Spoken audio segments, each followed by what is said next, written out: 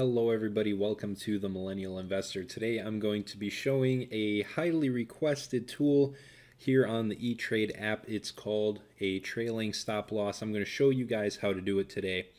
For reference, if you aren't familiar with the trailing stop loss, I'm going to be making a follow-up video comparing the difference between a stop limit and a trailing stop loss. So we're going to kind of show you how to do it here, and then I'll kind of elaborate on what it's about and what it's for in another video. Here we are on the E-Trade app on a stock page, so you can typically just look through your portfolio, whatever you're going to be using, and in this case, this is also a good tool for trading. What we've got here opened up is the Microsoft stock, so you can see here typical information everywhere. At the top you've got the trade button. That's what we're going to click.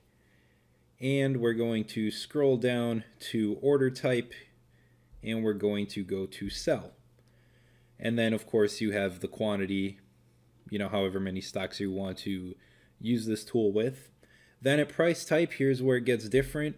Instead of a typical limit or a stop on quote for a stop loss, we're going to do trailing stop. Now you can see there's two options. There's by dollars and there's by percent. And they're going to work to execute the same final result, basically, of setting a limit to how much a stock will go down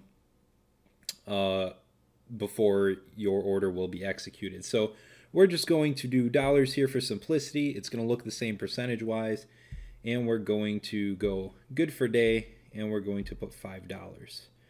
So where does this put us? Well, the stock will keep going up, let's say, and it'll keep going up to, let's say, 230, or actually 290. What happens with the trailing stop is it's going to shift with the price momentum upwards. So let's say at the moment where we've got it here, at the least, we're going to sell. You can see the bid 285.35. We'll use that as our reference. At the most, you will sell, or at the least you will sell for 280.35. Now, let's say the stock goes up to 300. Well, because it's a trailing stop loss, it has followed that trend line upwards. So if the stock is suddenly $300 and it decides to go down to 295 because you have your stop value set at $5, that's when it'll execute.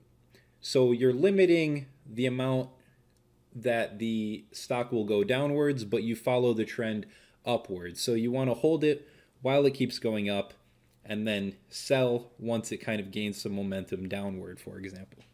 And once again, this can be done. We'll switch over to percentage here, and we'll put something like 1%, for example. And that'll be good for day. And then when you go to preview, you can do stuff and see what the total at minimum will be.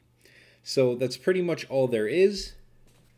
It's very simple, and it's a very handy technique, especially if you're day trading or something like that, or you don't have a time to keep an eye on your stocks, but you want to kind of keep momentum and do a little bit of safety in the background. So hope this kind of briefly covers it for you guys. If you have any questions, just let me know. Thank you so much for watching.